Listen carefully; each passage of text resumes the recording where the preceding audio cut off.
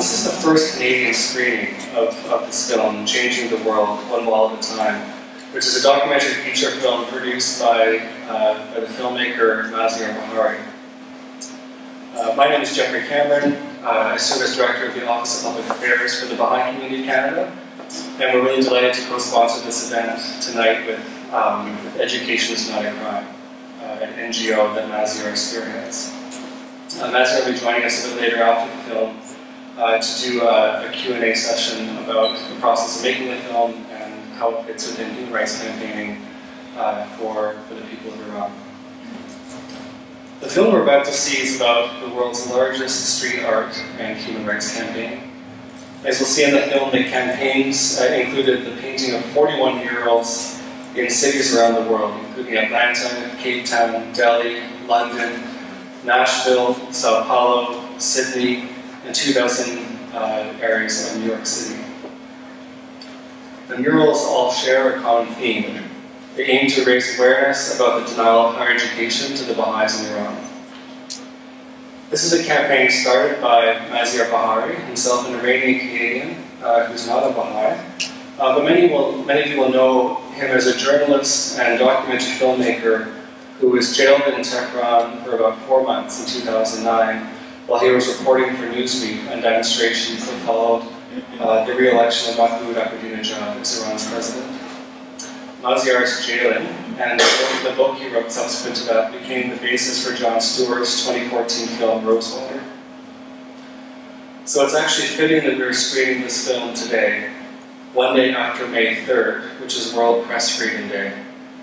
In many ways, Maziar's life and work is a testament to the importance of press freedom and to the work of journalists who risk so much to uncover and communicate the truth to their audiences. One thing Maziar said about the film is that he said, "Changing the world one wall at a time is the story of an ambitious campaign. We fought brutality with arts and creativity." So on that note, I'd like to thank you for joining us this evening, and enjoy the film. We are very fortunate to have Maziar with us tonight, and I'm very excited to be able to ask him some questions. And towards the end, we'll open it up and give you all an opportunity to ask your questions as well, so get those formulated.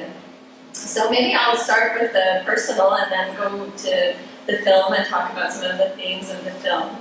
And my first question was, can you tell us a bit about yourself and how it came to be that you came across the topic of the persecution of the Baha'is in Iran and why that interested you? Well, thank you so much, everyone, again, for coming. Well, I was always interested in persecuted minorities because I'm coming from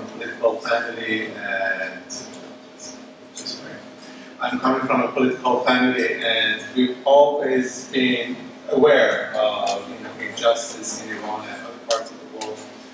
But the persecution of the Baha'is was something that we were aware of.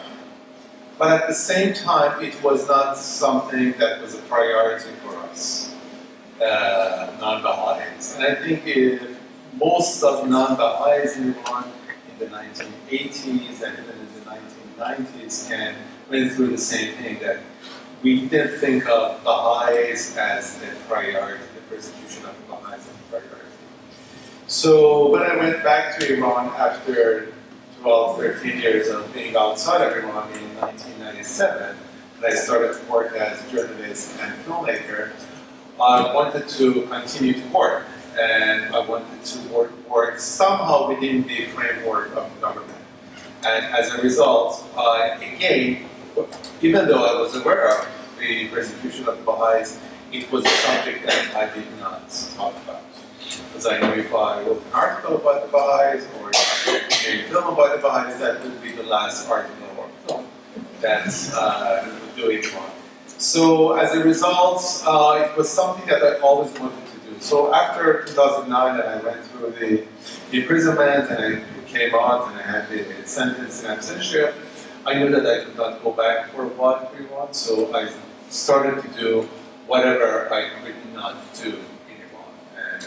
And the film To Light a Candle, which I made about 4 years ago, was the first one, and that film I think touched a nerve in me, of course, the subject, but also among many other people around the world. And I'm not sure how many people have seen that film. I think a lot of people saw that film in different parts of the world. And because of the success of that film, and because we realized that this is not something, it's just not another film that I've made, we thought it would be good to have a campaign around it. So we showed the film in almost 300 cities around the world and in 2015. And then... For people who don't know, To Light a Candle was a film that was on the topic of the BIHE, the Baha'i Institute of Higher Education, and had the story, shared many of the stories of the individuals who were part of it, or who were teachers, professors around the world that were teaching, through Skype to the Baha'is. Exactly, and then we thought, how can we do something different, not only a film, do something else that can grab attention of people in different places, and something that can communicate with younger people, especially people who are not aware of Iran or the situation of the Baha'is in Iran. And we thought a combination of analog paintings, murals, and digital videos could be a new way of communicating with people and telling the story of the Baha'is. So on that... So I guess I answered a few of your questions. Yes, actually. On that, on the use of murals and street art, in the film you say that you're fighting brutality with creativity and with art, and maybe the writer in me would say you're fighting brutality with beauty. And you talked a bit about how that idea came into play. Do you think that art is an underutilized resource or method for fighting injustice and raising awareness? I think, sadly, whenever people are talking about, whenever governments think about saving money and austerity, whenever families, they want to cut down on their expenses, art and culture are the first victims. But I think family without art, without books, without paintings, without music, a country without films, books, art, is a country, and a family without a family home, without real identity. And I think what we have tried to do in the campaign is to fight and resist brutality with art and creativity, but also we thought it would be good to give, to be the voice of the oppressed, the voice of the survivors of this brutality through art, and to portray their identity, portray them through art and culture.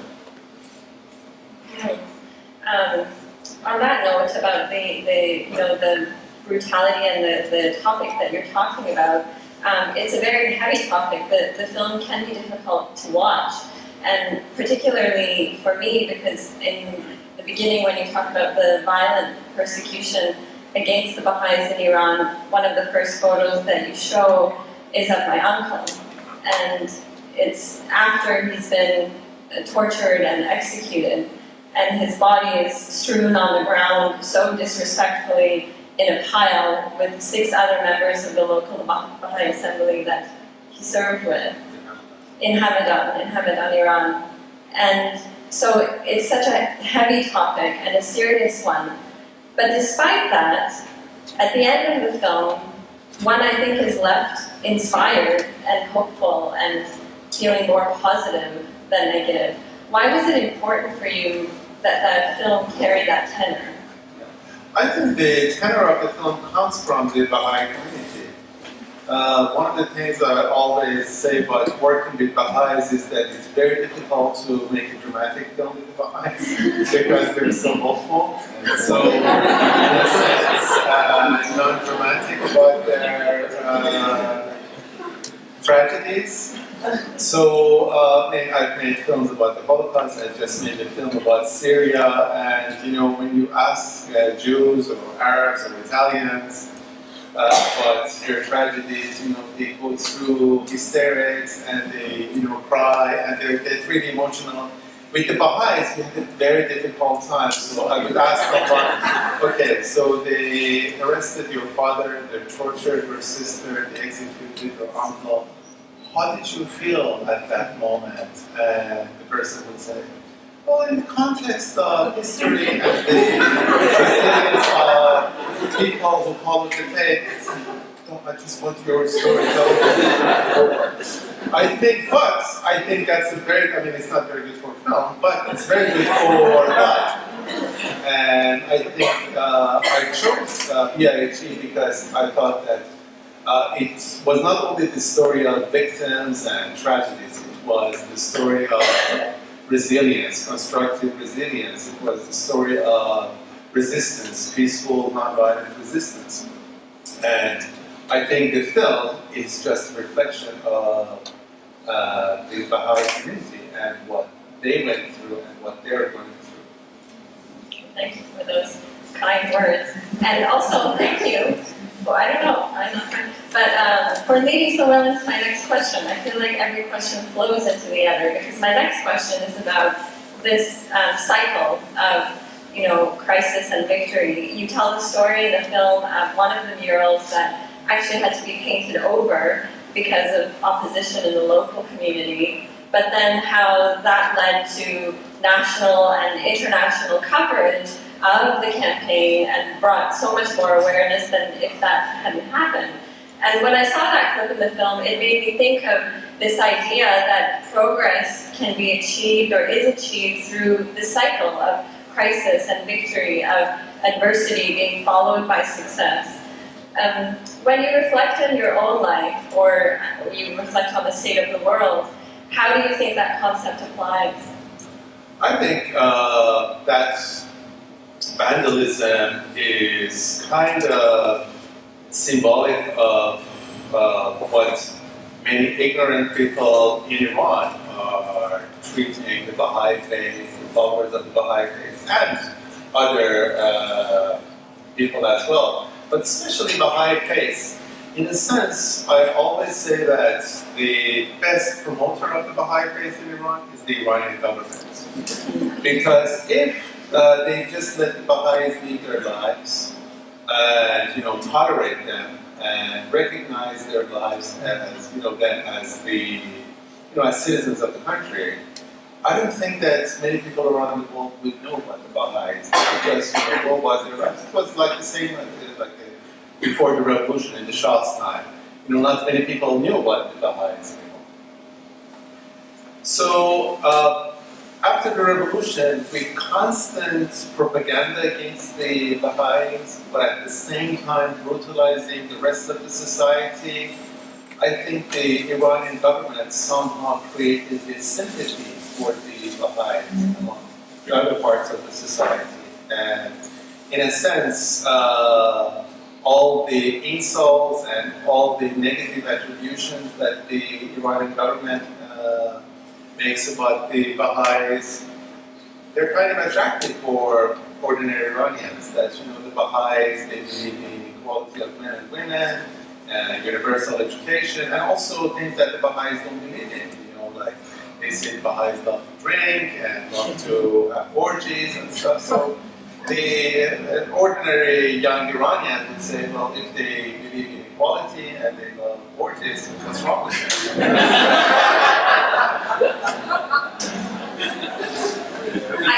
Actually, it reminds me of someone once told me that you've succeeded when you're criticized. That when you attract opposition, when someone attacks you, it means that you struck hard enough, that you struck a chord, that your message has had so much power that someone has now spoken up against you. Exactly, and especially if you are criticized by someone who represents so much evil and so many wrong things in the Iranian society. So people, when they look at many of these conservative clerics, revolutionary guards, who lead a very, very wrong life, who are preaching a very wrong religion, an interpretation of religion, they just know that, whatever they are proposing must have some sort of merit. Did your experiences in Iran, what you went through with being in solitary confinement for 4 months and while your wife was pregnant with your child, and then having that followed by, again, raising awareness on an international level about the situation of human rights, about the situation of journalists, do you feel that that process of crisis and victory, can apply to all of our lives in some ways? Well, going to be a very Baha'i answer. Yeah, this is the hopeful Baha'i thinking.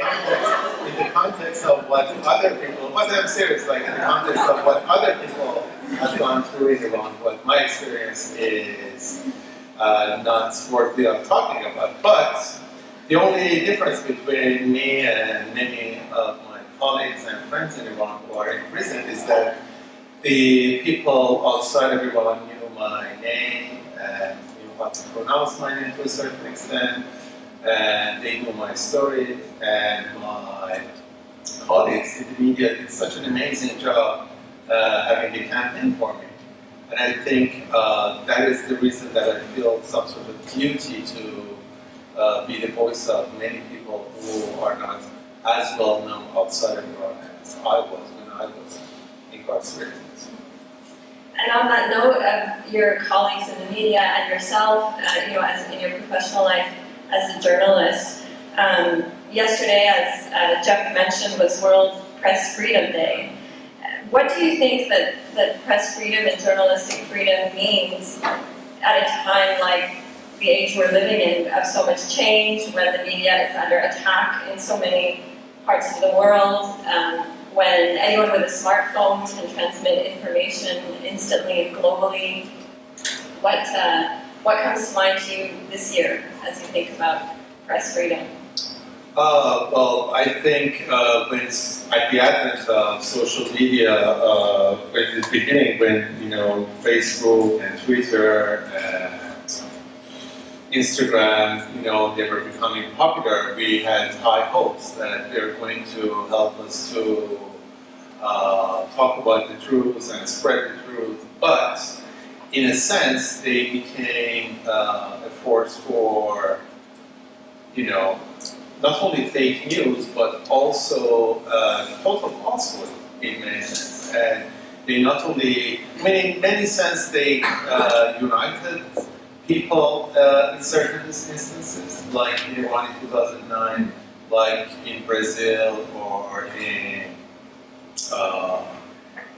Thailand, in Ukraine, there are positive instances. But overall, especially in the last 2 years, manipulation of social media, we see that how evil it can be, and how dividing and how divisive as a tool it can be. So you think maybe the traditional, or not so much traditional, but the institutional media that provides so much a foundation for verification, for cost checking, for we're talking about journalists being embedded in different situations, that is an important part of. Yeah, I mean, this is not the subject of tonight, but I can go on for hours about this. One of the main negative effects of social media is that it's made journalism somehow freely available to people. So, in a sense, people don't respect the value of professional journalism. And they want information fast, and they want to be gratified by information quickly. And as a result, journalistic institutions like local newspapers, many different bureaus of different broadcaster and news media outlets around the world, they are shutting down. Many news media outlets, they cannot afford having journalists. They cannot afford it time-wise because people, they want instant gratification. Because if New York Times take a day to verify a story, at the end of that day, Facebook, Twitter, YouTube, whatever, they have had millions of stories about, I don't know, Cohen or Stormy Daniels or whatever. So I think it's made professional journalism and fact-checking less valuable. And I think that is the biggest disservice of social media for professional journalism. And also, I think the fact that Facebook and Twitter and other social media, they're not sharing their profit from news with those news media outlets, that has damaged social news media outlets as well. There are so many negative consequences of advent of social media and spread of social media. Okay, well, I think I'll open it up to the audience to take a few more questions before we close. So if anyone has a question, there's 2 microphones actually. Please approach the microphones. And while you're getting your questions ready, let me ask everyone to pose a question, i.e. with a question mark at the end. As much as we like to share our comments and stories and congratulations for Maziar, let's use the opportunity to ask some questions. So go ahead, sir. Yeah, I was just curious, does the average man on the street know what's happening to the Baha'is, or do they try and cover it up? Or In Iran? Yeah. In Iran, yes, I think most people, at least most people who follow the news, they know about the Baha'is because of propaganda against the Baha'is. So the propaganda is so widespread, and I think Jeff can tell us more about the propaganda against the Baha'is, that especially in recent years, there have been more propaganda against the Baha'is. So people, whether they want it or not, they hear about the Baha'i faith and propaganda against it. I won't go on too long, but I did want to say thank you so much for your incredibly empowering and uplifting work. I think as a member of the Baha'i community, we often think of the Baha'is in Iran as our brothers and sisters and feel maybe powerless or confused about how it is that we can assist them, other than prayer. So it's yeah, very, very empowering. And yeah, and one of the things that I found really inspiring is the way in which artists were engaged in the work. And I was just curious to hear a little bit more about the aspect in the film that's really beautifully illustrated of process and how the community owns those murals. I would love to hear a little bit more if there's any other stories of how that's kind of being followed, and also the plans for the film to be kind of shared, and how, you know, what's kind of to come in terms of sustainability of such a great project. Yeah, so I think what we have realized is that the mural itself and the fact that someone puts paintings and work of art on the wall is just the beginning of the conversation. And then the conversation continues with videos, and then, you know, the mural is there. And also when we have workshops with the people in the community, and especially when you go to communities like Harlem or Brixton in London, or we are producing a series of murals in Detroit now. I think when communities, they think that they own the campaign, it's much more effective. So at the moment, we're going to do a series of murals in Africa, in 7 countries in Africa. But also we have started a big campaign in Detroit as well, and hopefully in Toronto. Yeah, first of all, thank you very much for your info. The question is, since your first film was distributed and viewed, it's been 4 years, and now I don't know how many people know about this project. Have you had any reactions from the government of Iran or the people of Iran based on this? And you have family in Iran, are they being threatened? Is it doing? Maybe you don't answer that. Yeah. But how about the first question, if you had any reactions from the government of Iran? So my family is threatened regardless of what I do with the Baha'is or not, so that's the subject. Yeah. My family is threatened regardless of my work with the Baha'is. So yes, the film has been seen by many people, thousands or maybe millions of people in Iran. And unfortunately, the same way that PhD and being a student or teacher at PhD is a crime, owning the film is a crime as well. And someone, maybe you know his name, Omid Ali Shanaz, who was a children's rights activist, he was imprisoned, and one of his charges was having a copy of To Light the Candle, unfortunately. So, but again, it shows that the film was effective in terms of showing the reality of Iran. So yes, that film has been downloaded thousands of times, and people have seen it. And you know, we're getting feedback regularly about that film. And this film will be soon shown on one of the main satellite channels. I cannot tell you which one because we're negotiating with two. So one of them will show version of this film. In Iran? No. Satellite channels from outside. Yeah. Okay, yes. London. Our last question, sir. Okay. Thanks for your work. Very inspiring. Of course, as you go forward with the type of work that you do, there's no doubt that there's going to be more opposition. What is it that fuels you forward despite this opposition that happens? And also, can you talk to us about some of the future ideas that you might have? It's always the last question is the most difficult one. Well, I think when you,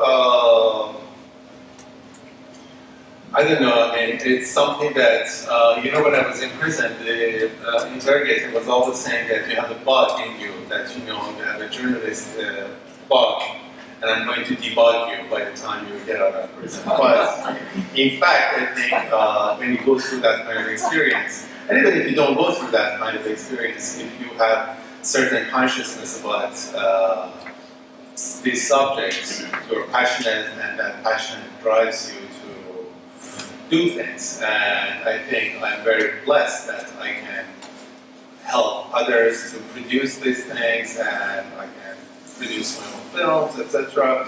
So I think that is, and also it's a job, you know, for me it's the way that I make my living, and you know, this is the way that it's what I do.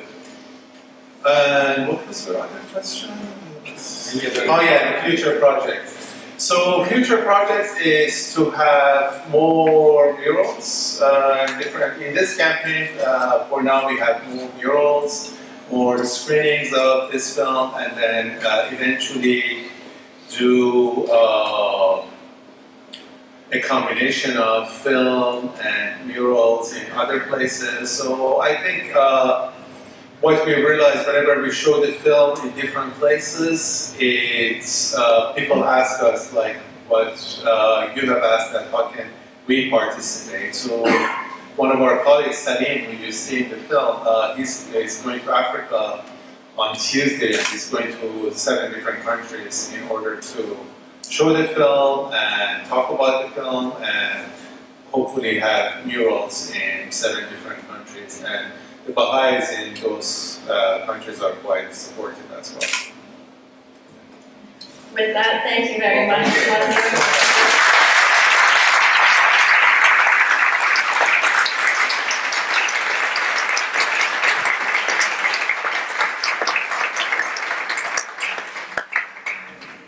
Please allow me to say a few words of thanks before you go. I first of all like to thank Maziar Bahari and Absun Shadari for adding on this extra element to the film. Maziar, he's not only an important Iranian Canadian journalist, I think he's a gem of Canadian journalism that I don't think we appreciate enough, given that he's based in London. Someone who's pushed the boundaries of journalism beyond a conventional career into a form of activism that is not civil political activism, but is really storytelling that helps to change hearts and minds. So thank you, Maziar. I'm very much.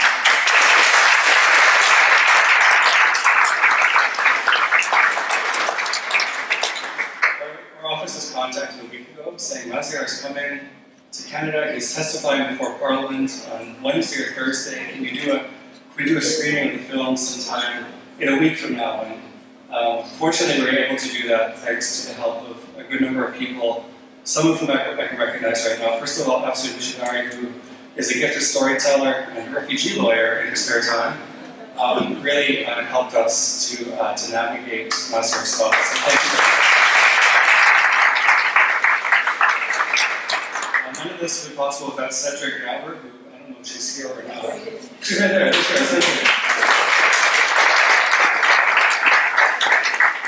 Cedric, who organized a lot of things very quietly, patiently behind the scenes. Thank you, Cedric. She worked with Liz Chappell, the manager of the Toronto Baha'i Centre. Friday night, thank you, Liz. Along with many volunteers who are here and who we can't see. Omid Gyami, who was pressed into service by Cedric, very cheerfully, to help us with the audiovisual tonight. And Dave, the cameraman, at the back, who has asked, perhaps today. So with that, good night. Have a safe trip home, and hope to hear from you soon. Thank you.